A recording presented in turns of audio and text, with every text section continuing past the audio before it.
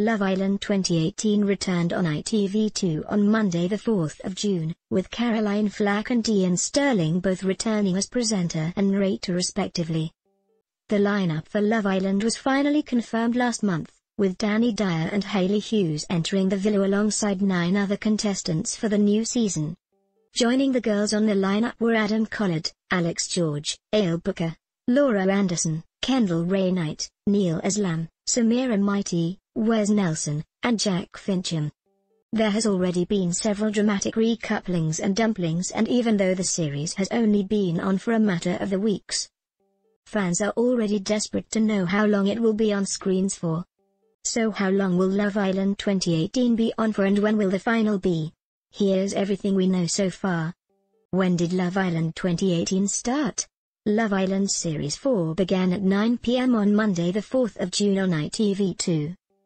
The show previously teased the start date in a cryptic trailer before its return was officially announced on the show's official Twitter account. How long will Love Island 2018 be on for? Love Island has been confirmed that this series will run for 8 weeks, making it the longest series to date.